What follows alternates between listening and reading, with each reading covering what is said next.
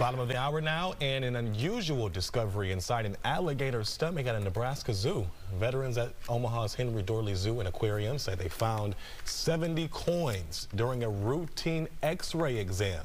The 36-year-old gator named Thibodeau went under a procedure last week to remove the coins before they caused any issues. Thankfully, Thibodeau fully recovered from the surgery. The zoo is now asking visitors to not throw items into the water and to dispose of them appropriately. I'm curious, was his mouth open?